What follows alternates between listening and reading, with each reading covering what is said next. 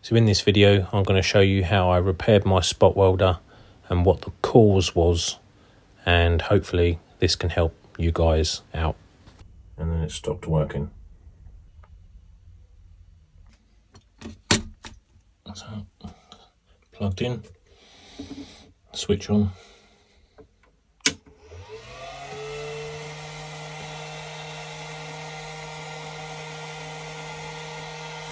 Doesn't even make a noise. The top display doesn't work, but the bottom one does. So I've removed the front leads from the Glitter 811H. Let's strip the top and get the top off.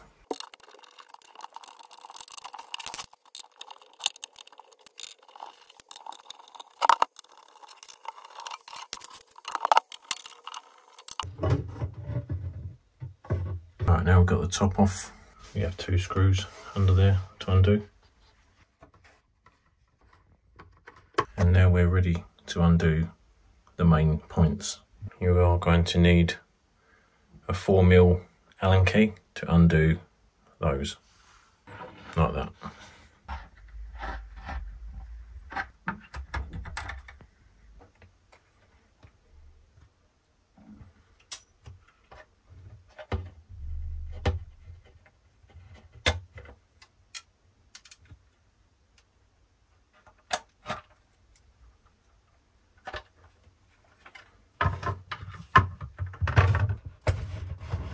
So when I first peeled this back, I looked at these MOSFETs and thought it may have been these that had popped, but they'd been defaced. So that was out of the question, and I really didn't know what was going on with it. So I had a closer look at this motherboard, and you'll find out in this next part.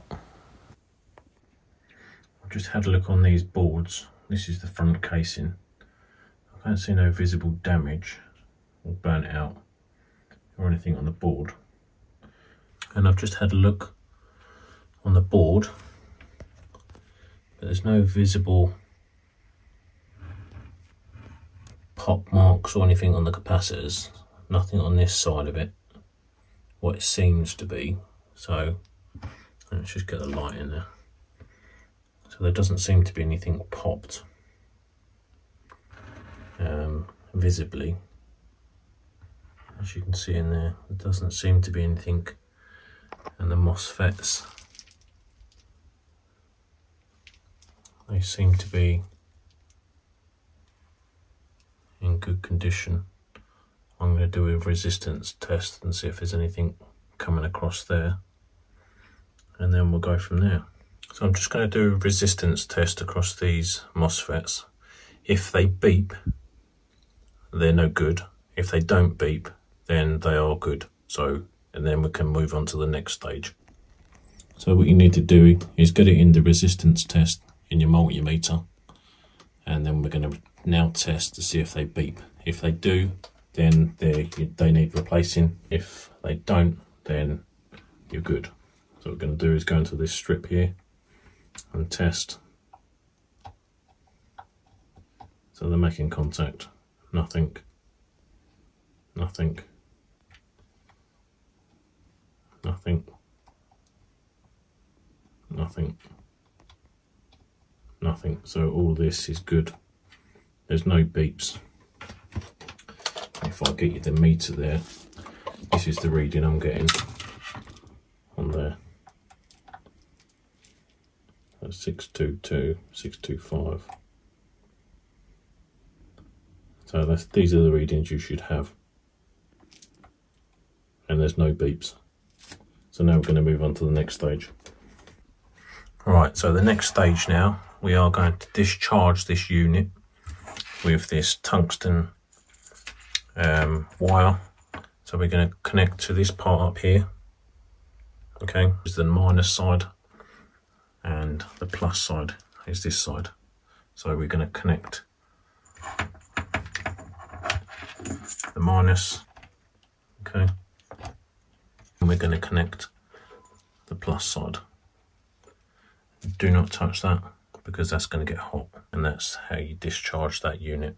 And next you're going to want to put your multimeter into DC, the voltage, and we're going to check across the voltage of these terminals, like that. And that is safe to work on. It's under 1 volt, so it's safe to work on. Now you've discharged your unit, it's safe to work on. So now we have to remove this plate, and I've had a little look and it seems to be very stuck on there, so just be careful. Get behind it with a screwdriver. Better from going in from the top, because I don't think that would ever come off from the side. If you go from the bottom, you're just going to bust everything. I think they've got silicone or something on that, so it's not the best idea of getting that back on there. So yeah, just be aware of that, otherwise you could end up breaking that like I did, a tab. So yeah, just be aware of that when you're taking it off. Just get a screwdriver down the top and yeah, just take it off from the center. That's all you're greeted with anyway. So alright, we now have to undo all of these screws, to get this board off.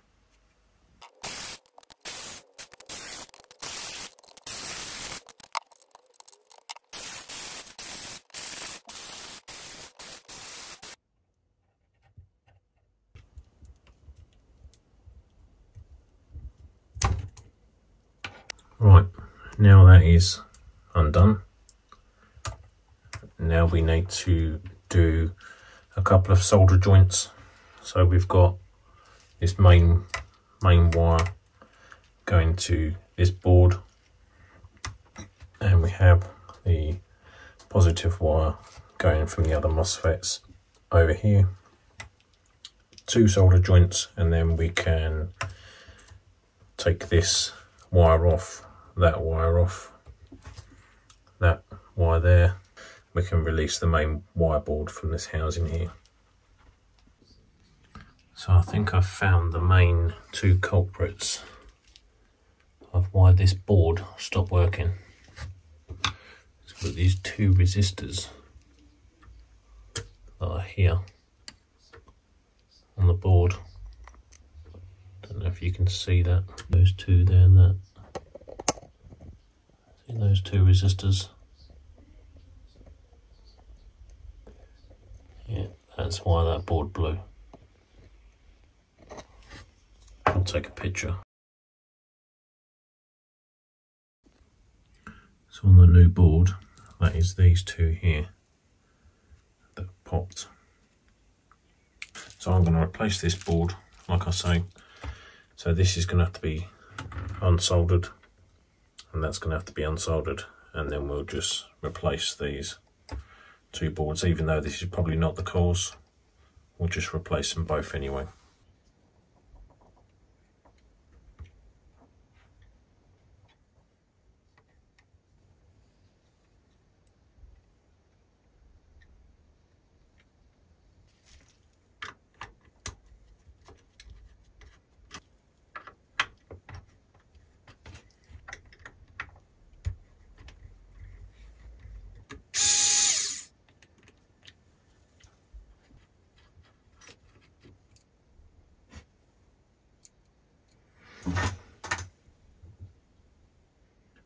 Just remember that that one's got an insulator around it, the middle one.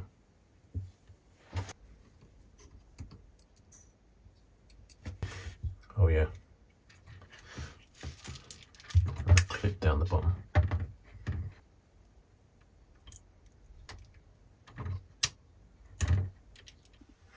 I've got to take this one off the motherboard as well.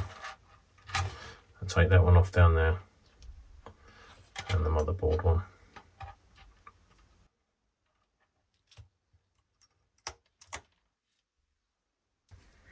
There seems to be a lot of shards of metal.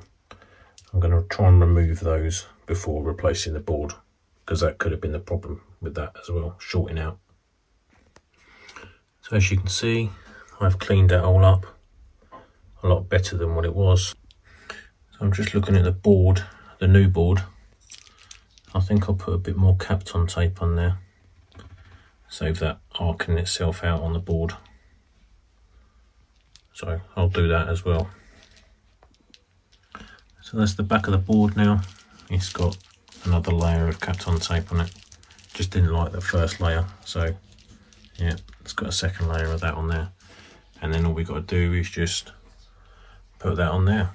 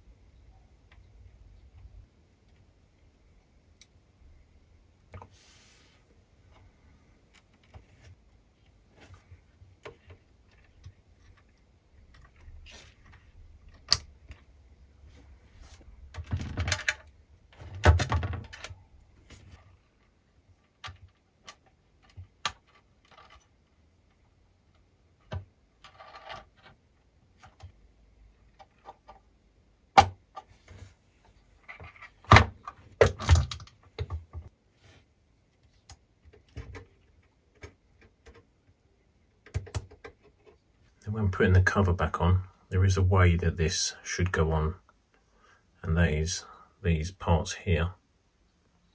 A sloped part should be at the bottom. Okay, and mind your cables. Have a look at your cables. Okay, make sure they line up. It's not going to crunch the cables when you put that back on. So just be aware of that. I'm going to stick some double-sided tape on that and then stick it back on there.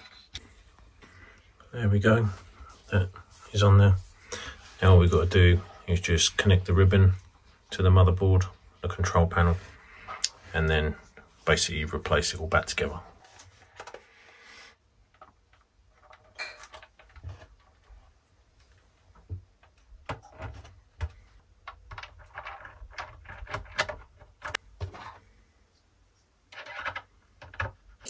Now when tightening these Allen keys back up, just make sure you give it an even spread on each Allen key nut so that it gives him even pressure. Make sure you keep these leads from getting trapped.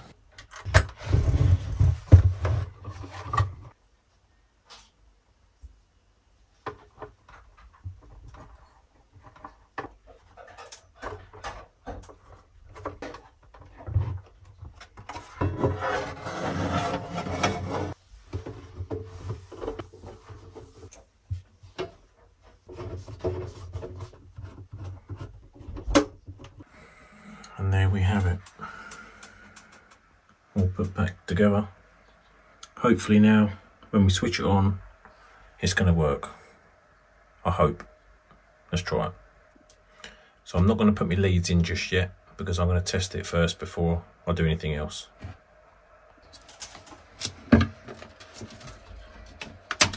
Please work. Please, please, please. Power on. Oh, yes. Yes. Yes, now I can get on with that battery build. Oh, yes. I am so happy now. Wicked. Right, I'm going to turn it off and then I'm going to put the leads in before it charges up too much.